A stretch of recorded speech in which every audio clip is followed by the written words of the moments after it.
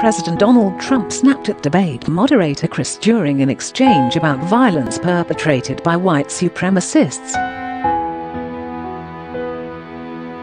Asked whether Trump was willing to condemn violent white supremacists, saying, "You have repeatedly criticized the vice president for not specifically calling out Antifa and other left-wing extremist groups, but are you willing tonight to condemn white supremacists and militia groups and to say that they need to stand down and not add to the violence in a number of these cities, as we saw in Kenosha and as we've seen in Portland?"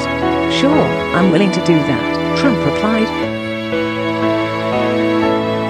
"Are you prepared to specifically go ahead, sir?" asked again. Trump pushed back a little, saying that most of the violence he had seen had come from the left rather than from the right. "What are you saying?" asked. "I'm willing to do anything. I want to see peace," Trump agreed.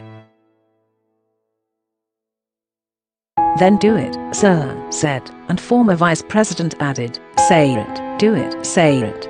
What do you want to call them? Give me a name, give me a name," Trump replied. "Who would you like me to condemn?"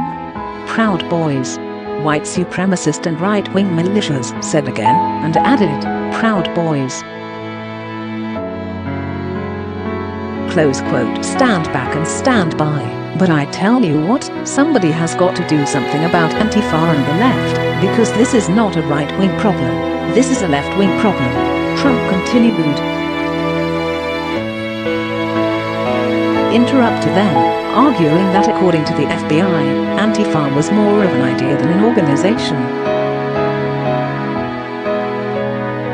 "We are done, sir," tried to shut down the conversation, but Trump and continued to talk over each other for a few more minutes.